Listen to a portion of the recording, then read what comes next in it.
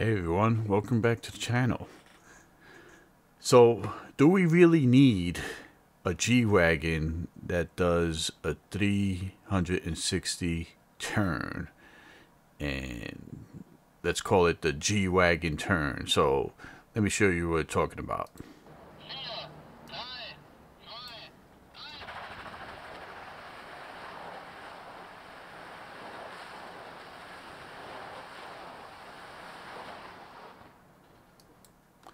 Now, so this is the new electric G-Wagon.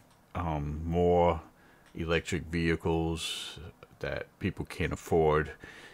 Even a regular G-Wagon without any powertrain, most people can't afford. But now we have this special feature so that Becky in the mall could do 360 turns to get in and out of parking at the handicap parking spot up in the front, or your valet doing G-turns on the side streets when they're checking your car. Who needs this? And what's the legality?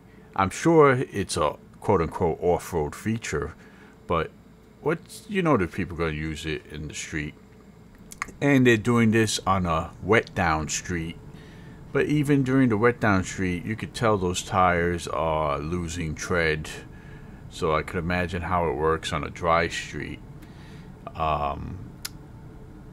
Do we really need this feature? I don't think so. Do we really need Becky at the mall having this?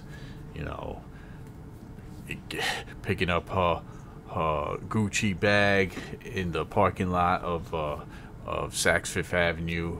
Oh, let me turn around here, and does a little G-turn and drives away. It's not going to be a good look. What's the legality? Well, one time in my Grand National, I was going from a red light to a green light, and it was wet street. I got on it a little bit too hard and spun the wheels. A lot of torque in a turbocharged Grand National 1987 model.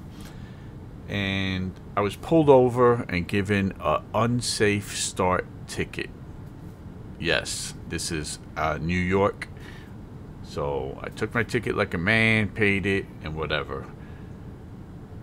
Now, this would be considered, according to that cop, not only unsafe start, reckless driving, unable to keep the car in control, unsafe turning probably. They'll slap you with a bunch of tickets if they want. And I'm sure people are gonna go crazy for this feature. They're gonna upgrade their Rovers and their G-Wagons. Look at the smoke coming from the tires. That's burning rubber. So right there, they took about maybe 3,000 miles of rubber off the tire. I can imagine how much those tires go for.